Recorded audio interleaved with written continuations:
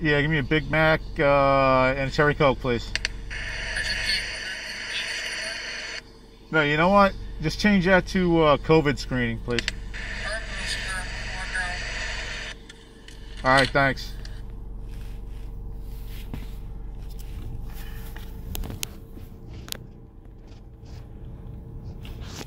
I would take a deep breath through your nose when she puts this up. Okay.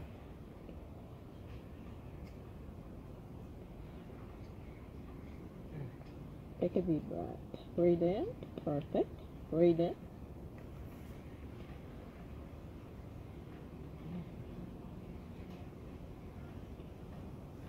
Then you take a step in. Perfect. Again. Perfect.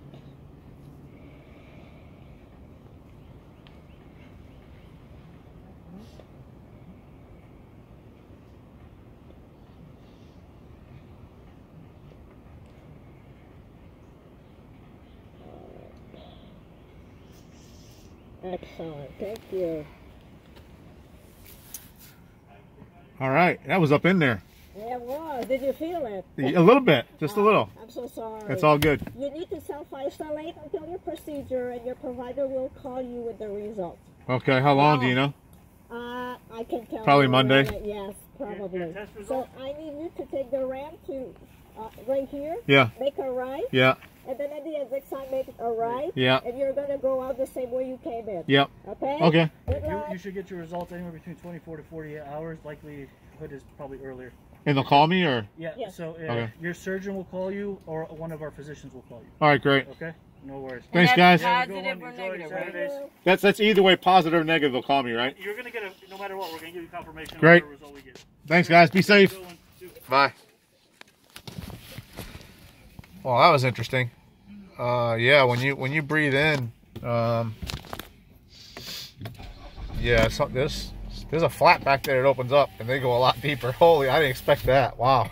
They were all up in my giddies right there.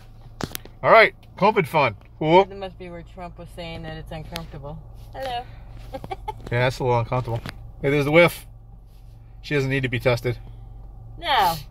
And she's a healthcare professional. She should be tested on anybody. I talked about that in my last video. Anyway, don't get me going. We're out here. Hey guys, SITREP 33. It is the 29th of April 2020. So yeah, this is one day after surgery. I had surgery on my throat yesterday, and so first day of recovery.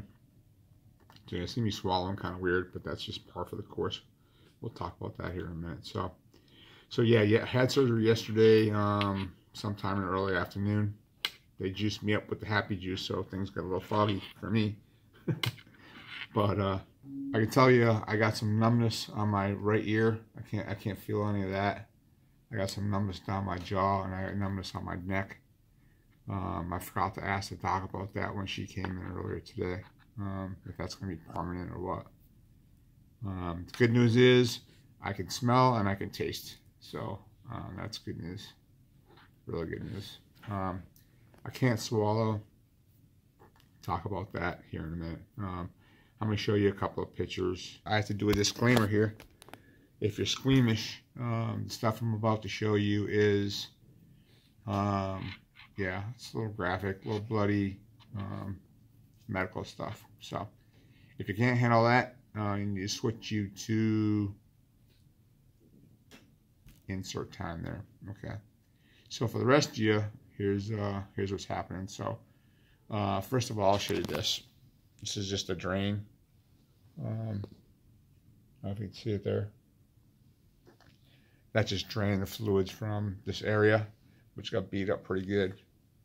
It's just a little suction thing, and there it is. So it actually needs to be emptied soon. So I just stick it in my hoodie. Yeah. And so next, here is, well, here's a money shot, right? This is a picture of my throat. So the doc had removed not just a tonsil, but You can see on the right side of my throat, which in this picture it's going to be on the left side. That is I think it's called a restrictor muscle, and there's one on each side. She had to take that whole muscle out, and the job of that muscle was to grab the food and force it down the larynx and the esophagus. So if you notice, that's the reason I'm swallowing funny right now, is because I have to relearn how to swallow. So, and then you can notice next to the dangly, she also cut into my soft palate a little bit. So that's also part of the swallowing problem. The good news is that all that went off to pathology, and they checked all around the edges, and they didn't find any cancer. So, but I can't say they checked all around the edges. They checked periodically around the edges. So, you know, the initial indication, or at least the indication we're believing as true right now, is that she got good margins, and she got all the cancer out.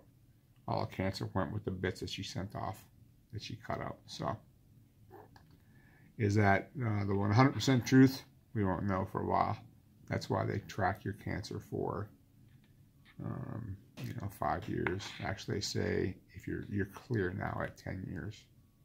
So what's the implications to all this? It looks like I'm not going to go on my feed tube again. They don't want me to do that. I can barely open my mouth now. That's not just because of the surgery. That's because of radiation. So remember, I've been telling you that, you know, radiation is the gift that just keeps on giving, right? Well, I've noticed the last week or so that that my muscles in my head and neck and jaw especially have been atrophying. They've been getting tight. So I've been doing my exercises as much as I can, which now are even more important, but are also much more difficult because of all this mess. So yeah, but so I will be eating mostly like Ensure and things like, you know, puddings and applesauce, pork chops and applesauce, without the pork chops, of course, and just to try and keep my weight up until I can, you know, build up that muscle, because I basically have to learn how to swallow again with the remaining muscles and tissue that I have left. So, and it's never going to be 100%. So I don't know what that means yet. I suspect there's going to be some foods that I can't eat anymore. But yeah, that's the new reality of it. And you got to do what you got to do. So, but I mean, my spirits are up. I don't feel that bad. I mean, I'm not. The doc, I forgot to ask her about this too. She she only prescribed me 5 milligram oxycodone, and heck, the VA gave me that back when I had a sore throat from cancer, and they upped it to 10 as soon as I started radiation, and I got that radiation burn on my tongue. So, you know, 5 milligram, I don't even take it. So right now, I'm not even on any painkillers at all. So, and it doesn't feel that bad. I mean, my pain is probably a 6 when I swallow, maybe a 7. It spikes, right? But just right now, just kind of hanging out, it doesn't hurt too bad. So, you know, what the heck? And I don't like taking that stuff anyway, you know that. So maybe I just won't take any. My problem is that I can't remember. They call them the loon or something, but I tend to get, my temperature goes up, I feel worse, my pain goes up at night. And if you recall, I was only taking those 10 milligram oxycodone at night to get to sleep, really. So, I mean, it hurts now when I swallow. It's probably going to get worse tonight. So, hopefully I'll get an audience with the doc later on today. Right now it's only 11:30 in the morning, so she said she's going to stop back, so hopefully I won't forget. But I got to talk to her about this pain med stuff anyway. Alright, so shortly after shooting that video, I was discharged. So Dr. C came in and we talked for a little bit. She did write me a script for that 10 milligram oxy, so I'll get some sleep tonight. That's good news. And we also talked about that numbness. So yeah, there's one nerve that goes in front of the ear that controls the ear, jaw, and neck sensation, and she traced along that nerve, and it's pretty common apparently for people to have numbness in these 3 locations after surgery, after doing that, which is common. So unfortunately some people have long-term and even permanent loss of feeling in those areas, so it's kind of a bummer. And yeah, then she discharged and sent me home. So that's just a quick update that I wanted to give you. So we'll just get back to the video. Thanks. So I think that's the nuts and bolts of it, guys.